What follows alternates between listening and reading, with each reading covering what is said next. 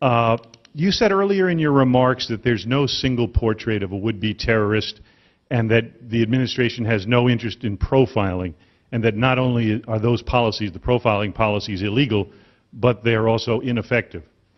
Common sense tells me that in most of the cases since 9/11 that we've made arrests, it wouldn't be profiling to discover that most of the suspects or the convicted parties have been men typically under 30 or under 35, often Muslim.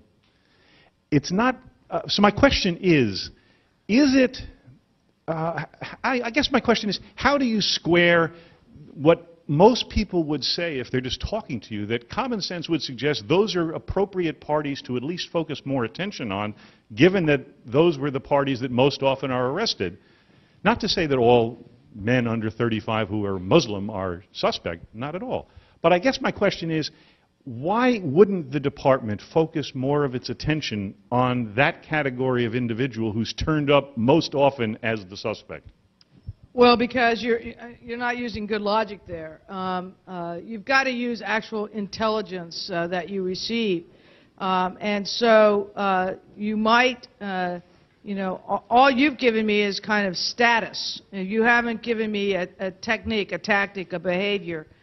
Something that would suggest that somebody is not a Muslim, but is Islamist and has moved into the category of violent extremist.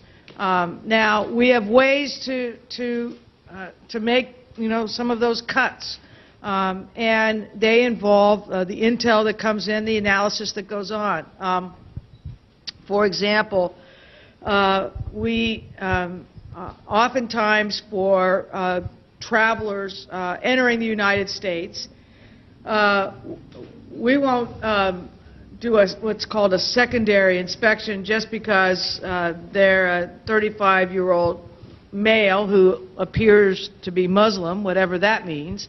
But we know from intelligence that if they have a certain travel pattern over a certain period of time, that should cause us to ask some more significant questions than if they don't.